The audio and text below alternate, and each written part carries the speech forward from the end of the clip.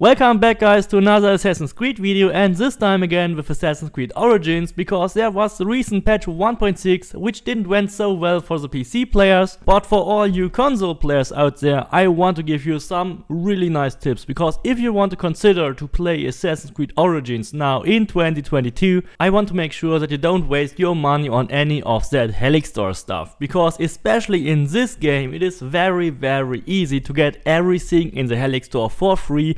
And you don't have to wait for 2 years to buy that with some artificial or Rechalcom shit. No, you can just get it in-game in a matter of hours. When you played both games, and especially when you played Assassin's Creed Odyssey before you actually touched Origins, you will realize that these two games are strikingly similar. They even use the same menus, they have the same weapon perks, melee resistance, range resistance, they even have fire arrows, fire swords. All this stuff and all these perks are also existing in Origins already. You even have a similar concept for Ostracars, which you can solve in Assassin's Creed Origins. The main differences are that your character is only influenced by the weapons and the perks on these weapons which you actually use. You can use 2 bows in this game and 2 melee weapons and 1 shield. And only the perks on your actually selected weapons, on your selected bow, on your selected melee weapon and on the selected shield, only these will be applied to your character. You have the same number of perks on every item. You have up to 2 normal perks, which can be something like critical chance, critical damage, range resistance, melee resistance, and you even have a legendary perk on legendary items. The basic stats in your character, the hidden blade damage, the basic range damage, the basic melee damage and the basic armor can be increased by upgrading parts of your gear with all the materials which are available in this game. These are displayed in the lower part in your inventory. So in general, your build will only depend on the weapons you wear. So getting the best weapons in the game is key to getting the strongest possible character. In this game everything revolves around the in-game money, which is the same currency as in Odyssey, which are your drachmes. In order to keep your weapons sharp and pointy and on par with your character's level, you have to go to the blacksmith and pay him money to upgrade your weapons.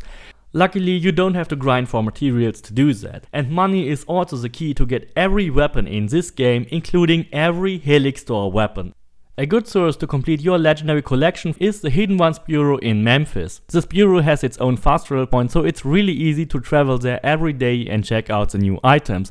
However, the items there are often very similar and you will rarely see a new one. What the good thing is, here you can also buy an infinite amount of XP by just investing 1000 drachme to get 1 more level for Bayek. So every money farming method in this game can not only be used to get every weapon in this game, but also to get an infinite amount of XP when you buy this Scroll of Knowledge. However, the best method by far to get all the elusive Helix store weapons is to visit Reda. Reda is very similar to Sargon and he is selling you Heka chests. For only 3000 drachme you can purchase a Heka chest.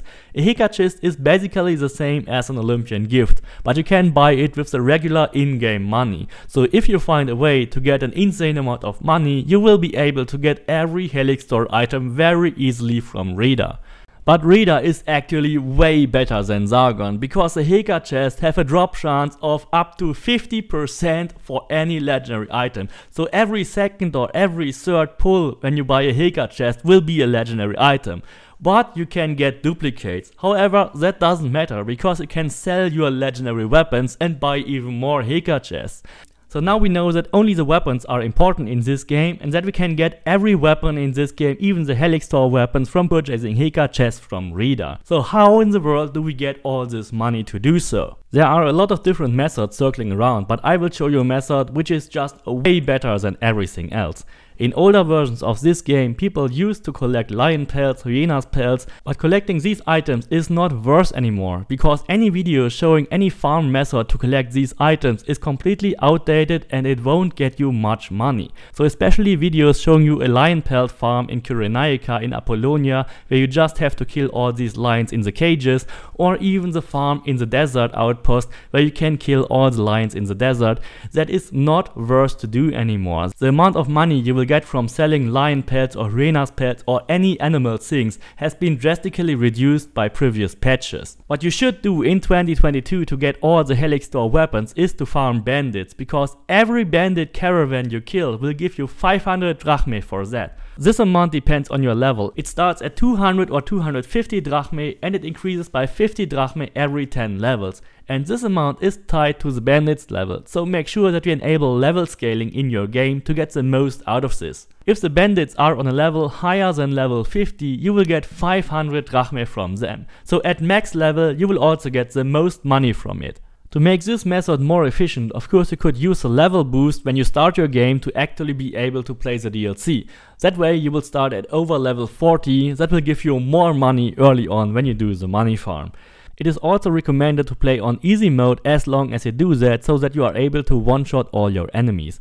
I would also recommend to use the Zarissa Spear, which is a cursed weapon which has a very long range, so you can kill every enemy while still riding on your horse, and you don't have to worry about killing them because Zarissa will deal the double amount of damage because it is a cursed weapon. You also have to get the Dawn and Dusk ability to switch to nighttime because the bandits will only take a rest at night. And I would also recommend you to get the auto loot ability because that way you don't have to jump off your horse. You can stay on your horse the whole time and loot everything automatically. The best spot to farm bandits is in Zakara Nome, which is a level 22 region, so make sure that your character is at least around level 20 before you do this. There are two fast travel points where we can do this method, and the first one is at the north, south of the Giza pyramids, and then the second one is at the southernmost pyramid in the south. There is another spot with a couple of bandits resting there. We will always switch between these two fast travel spots and we will start with the one in the north. So make sure that it is nighttime, switch to the fast travel point at the north and then use your horse and ride to the south. You can already call your eagle and you will see up to 3 or 4 bandits sitting there. Every single bandit caravan will give you over 500 drachmae. You should approach and kill them as quickly as you can. Try to stay on your horse and use your spear to your advantage. After you killed everyone sitting on the fire, call your eagle and have a look if there is any other one approaching nearby. If there is no one approaching, simply go to the fire and kill yourself. Every time you kill yourself, you will make these bandits respawn. But they will not respawn next to you, they will respawn 200 or 300 meters away from you, but they are always coming towards you. So call your eagle and go to every caravan and kill them. After you killed every bandit the second time, go to the fast travel point in the south, use your horse and ride to the second pyramid from the south. There's another resting point for up to 3 bandit camps. Similar to the other spots, the first time you approach them, they will already be sitting on the fire. So make sure to kill them as quickly as you can without dismounting your horse using your spear. The auto loot will greatly help you in this process. After you killed everyone here, go to the fire and kill yourself again. This will also make these bandits respawn. And when you wake up, there will be at least 1 or 2 bandits coming towards you, you should kill them as well. When you have done so, fast travel to the other fast travel point again. In the meantime, there have been up to 3 or 4 bandits already sitting at the campfire and you only have to go there and kill them again. So don't use only one location, switch between 2 different locations. The first time they will be always sitting at the fire, so it is much easier and quicker to kill them. The order is always the same. Kill them at the fire, kill yourself, kill them again and then switch the location. Rinse and repeat that as often as you want to get enough money to get all the Hilka chests you want and all the weapons you want in this game. When you master this method, you should be able to get over 50 or even 70,000 drachmas per hour. I hope you found this helpful. I tried to make this as easy as I could. Please don't forget to subscribe, leave me a like and see you next time.